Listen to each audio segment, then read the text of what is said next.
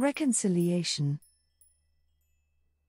A Neville Goddard lecture dated October 12, 1969. If I told you who you really are, it would shock you, for in this world you can be frightened, limited, and filled with doubt, yet I tell you that you are God Himself, the very one who created and sustains the universe. When you first hear this, you will no doubt resist it and believe the one who makes this statement to be insane because the idea seems impossible. But I tell you, God is in Christ reconciling the world to Himself. Jesus Christ is in you as your plan of redemption. As He awakens, His message of reconciliation is entrusted to you to tell it to your brothers who are waiting, confused by reason of the dream into which they have placed themselves. When this message of reconciliation happens in you, you have entered the state called Paul. Then you, too, will say, "From now on I regard no one from the human point of view. Even though I once regarded Christ from the human point of view, I regard Him thus no longer." As Saul, sleeping man, Christ is seen as a person, someone separate and on the outside. But as Paul, man awakens to the knowledge that Christ is God's plan of salvation and from that moment on will not be seen as human. God prepared the way for His banished sons to return to Himself. Christ is that way.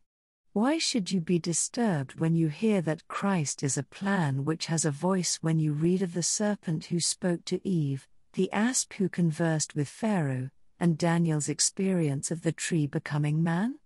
Everything is personified in Scripture. A plan is speaking, telling you, "I am the way, the truth and the light. No one comes to the Father except by me." This is Scripture, which is something entirely different from anything a man might sit down and write. In this world we are God's sons, which He banished for a purpose. Christ is His plan of redemption which God prepared to reconcile His sons to Himself.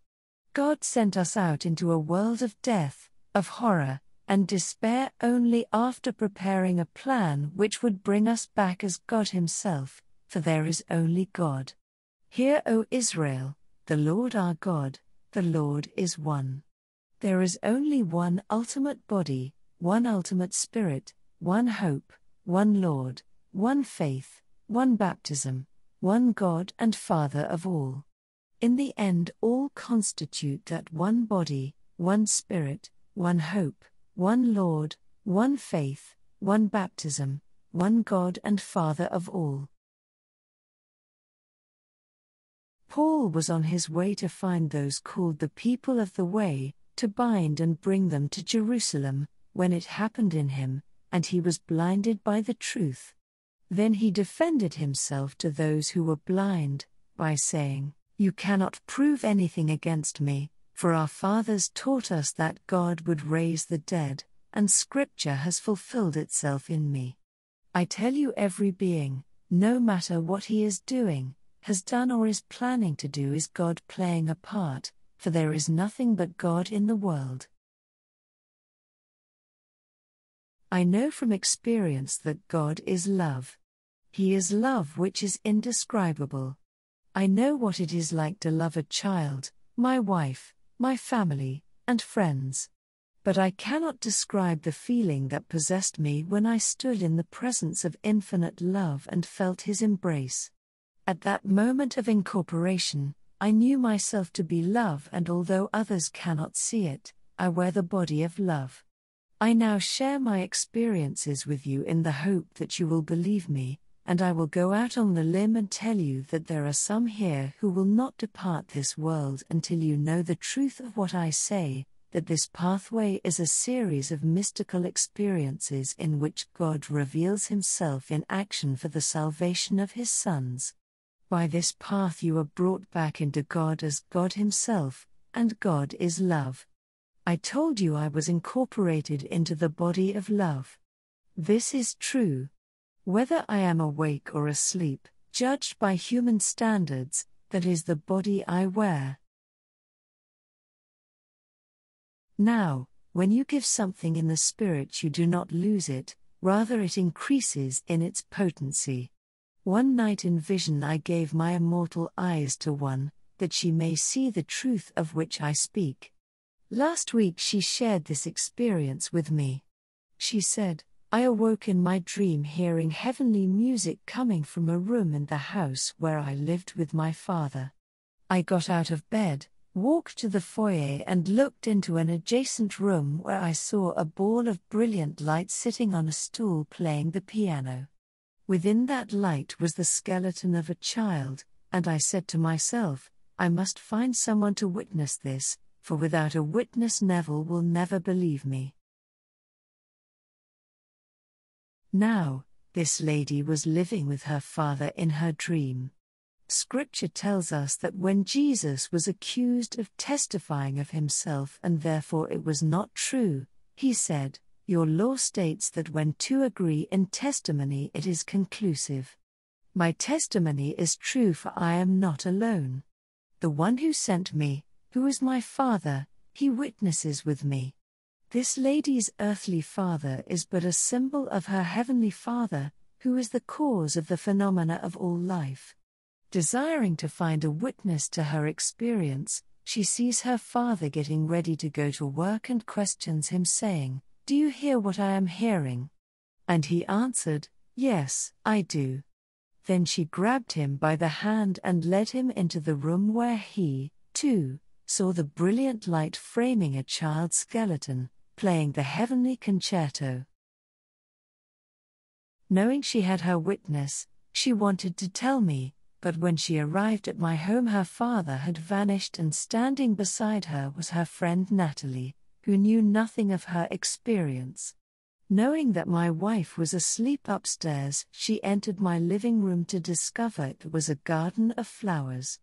I was there, in a body of love so bright I seemed to her to be the Prince of Light as I walked among the flowers, gathering a bouquet of white flowers for the one I love, who was asleep upstairs. I looked at her as though I didn't see her, and then she knew that I already knew what she had come to tell me. I have been enveloped into the body of love and knew the one to whom I gave my eyes would, before I depart this world, see the truth of what I say. The world is a shadow containing symbols. An earthly father is but a symbol of our heavenly Father. One who has experienced God's path of redemption is sent as a messenger of reconciliation. I have experienced this plan and knew that I will not depart this world until someone testifies to the truth of what I have said. I am now enveloped in love, clothed in the light she saw as a child's skeleton. All through the centuries the symbol of Christ has been the child. Clothed in love, and having experienced the pathway, I can truly say, I am the way, I am the truth, I am the light. Here we see the way of redemption taking on the human form and speaking to man as a man, for the pathway takes man to awaken to and externalize it. The way to the Father seems to be dead, but as you enter, the way is resurrected. Man is the living way to the Father, and when man reaches his destination, he is God the Father. Then that individual is entrusted with the message of reconciliation. Those who are more interested in things of this world will deny the message. They are those who desire a diamond, like the one which recently sold for over $1 million. Millions of those in the world are more interested in hearing about a piece of gay stone than the way I have traveled. But you who are here know the way, for I have told you how. When I entered the way I activated it, and there is only one way back from where we are to where we were. We were aware of being God the Father before we came into the world. Individualized now, We will leave this world and return to the Father by traveling the way which was fixed before that the world was. Having prepared the way for our return, we fell asleep and now sleep the sleep of death. No diet or worldly position can take us back, for there is only one way, and that is by a series of mystical experiences in which God reveals Himself in action for our salvation. God brings His banished sons back to Himself, making each son aware of being God the Father. This is the destiny of everyone in the world.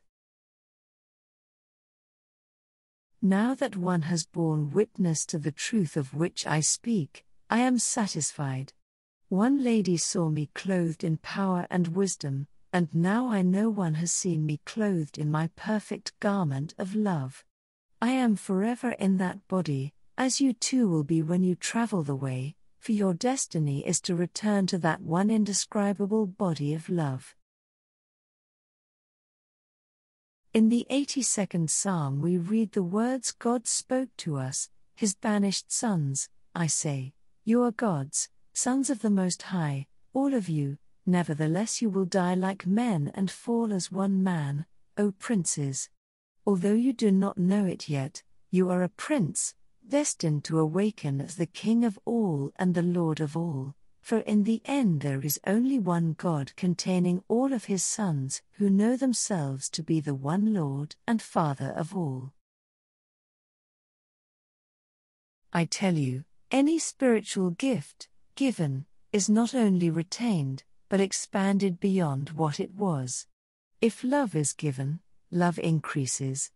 Even though I cannot conceive of a love greater than that which embraced me, as it seemed infinite, yet in some strange way as all of God's sons return, love increases, as does wisdom and power. Love is not really infinite, rather it is a forever expanding illumination. When you think of Christ, do not think of a man, but a plan of redemption.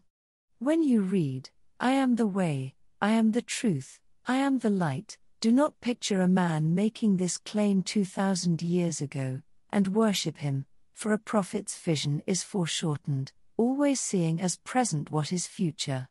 The present moment does not proceed into the past, but advances into the future. If you believe what I have told you now, its experience is advancing into your future. Scripture, although read as having taken place 2,000 years ago, took place 2,000 years before that, as the plan was shown Abraham in 2000 BC. That's 4,000 years ago. Scripture is forever fulfilling itself, for that which is happening now is continually happening, but when it will happen in you, I do not know. Now, any spiritual gift is never given on this level. When I gave this lady the gift of my eyes, it certainly was not here. If I had the choice of who I would give them to, it would have been my wife or daughter, but from this level I was not in control when I gave my spiritual eyes to a lady I do not know socially. She has received the gift and now her eyes are inwardly open into the world of thought. I, like Blake, will not rest from my great task to open the eternal worlds, to open the immortal eyes of man inward into the world of thought, into eternity ever expanding in the bosom of God, the human imagination. I gave my eyes to her, and she will share them spiritually with others, for it was with her spiritual eyes that she saw me clothed in love. When one wears the body of love, he is incapable of doing anything save in love, and therefore everything in his presence is harmless, for perfect love casts out all fear. In this world we fear the wild beasts of the jungle, but when one is clothed in love nothing can harm him. In her vision this lady saw the skeleton of a child clothed in love. Ezekiel tells of the day when all the dead bones will be lifted up and clothed by love, in love. She heard the harmony of the spheres come into being as a ball of light covering the skeleton of a child played the piano. That child is the plan of redemption, of which not one bone shall be broken. Without loss of identity, the body of love will be built on that little bone structure. Even though I am now clothed in a body of flesh, she knew I was Neville. She also knew I was the Prince of Light and the embodiment of love. And her name, by the way, is Sharon. In the Songs of Solomon, he speaks of the Rose of Sharon, my sister and yet my love. Then he mentions all of the flowers that are blossoming in the world of man. Symbolic of what is taking place in man, they are the fruit that love bears. So, when Christ, God's plan of redemption, is complete in you, you will know yourself to be God who is infinite love. When you read in the book of John that God is love, don't think these are idle words, they are words based upon experience. God is love. Wisdom and power are attributes of God, but God is love, and when He incorporates you into His body, you, His banished Son, have returned as the Father. Can you imagine the thrill when the curtain comes down upon this drama and all the sons have returned clothed as God the Father, who is nothing but love? The harmony this lady heard in her vision, although beautiful, cannot be compared to the music of that heavenly chorus when they call your name and sing of your redemption. I heard it back in 1946 and its indescribable beauty remains with me today. Although we are one as the Father, we are distinct as sons, and no one can take the place of another. I can't describe this in words, it must be experienced to be understood, but you are forever individualized, and yet together we all form the one Father. Now, the witness of one is not acceptable, but if two agree in testimony, the evidence is conclusive. In the lady's vision she lived in a home with her father. He heard what she heard and saw what she saw, so he testified to the truth of what she witnessed. Wanting to tell the man who told her of the path to God, she found a friend. Here is a perfect fulfillment of Scripture: I call you friend and no longer call you slaves. And the living room she entered, it was not man-made, but God-made. It was a garden of flowers in a lovely greenery. I was watering my garden, giving it light and love, and she knew I was the Prince of Light as I gathered my blossoms to take them to the one I loved, who was asleep above. Everyone must awaken, and as they do, they will follow the same pathway I have shared with you. There is only one way. There aren't two ways to God. Today people teach numberless ways, but they are all false. There is only one way, which is made up of a definite series of mystical experiences. The way begins with the resurrection, followed by your birth from above. 5 months later David reveals your fatherhood, then the curtain of the temple, your body, is split, and you ascend into heaven. And finally, the dove descends upon you, giving you his stamp of approval, telling you that you are perfect as your Father in heaven is perfect, for you are one with your Father. He is holy and now you are holy. Then you are assigned a purpose in life for your remaining years, and that is to tell the message of salvation, that God is in Christ reconciling the world to Himself. When the way of redemption has been revealed to you, you are assigned the ministry of reconciliation, being ministers of the Word by telling all the pathway from the outer world of sin and death to the inner world of God and love. Don't despair. You are destined to awaken one day as God, who created and sustains the universe. And when all of His sons have returned, this outer world will come to its end. The universe will not take time to dissolve, it will simply vanish. Let our scientists speculate as to its age, it doesn't really matter. The world, including the sun and moon, came into being as one grand explosion. They all came together for a purpose, and the only little place that could house God's grand experiment, which is a stage, is this earth that we are on. All of God's sons are here, and they will all return to the very being out of which they came, which is God the Father. You are infinitely greater than you can conceive yourself to be. Tonight, you may envy or dislike someone. That is because you cannot see behind the mask they wear, but if you could, you would see your brother, he who you loved before you came out from the Father. You are going to go back to that same body, only your capacity to love will be increased by reason of the experience of coming into this world of death. I am so glad that I am returning with the knowledge that one has seen me clothed in the body of love, for I know that I am. Although the mortal eye cannot see it, I feel this body all the time. I sleep in it and wake in it every day, then I put on this mortal body and allow my eyes to grow dim, knowing that the day will come when this mortal body will be taken off for the last time, and then I will be clothed in a body of love which is protection beyond measure, for in it all fear is cast out, and what you do not fear cannot hurt you. Look upon Christ, not as a person, although it takes a man to express him. Look upon Christ as the path of salvation that the Father prepared before that the world was. Christ is a pathway leading from this outer world into the inner world, for the kingdom of heaven is within. You were sent out, or below, as they are one, just as above and within are one. When the risen Christ was made to say, I am from above, he was saying, I am from within.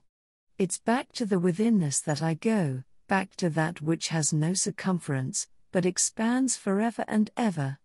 It is only without that is limited. You are infinitely great, and you are moving towards the discovery of this truth. In this lady's vision, she lived with her father who heard and saw what she did. Then, as she traveled the road towards my home, he vanished, and a friend appeared to witness the garden. We came out of a garden, and we return to a garden, but when we do we are fully conscious of being love. Now let us go into the silence.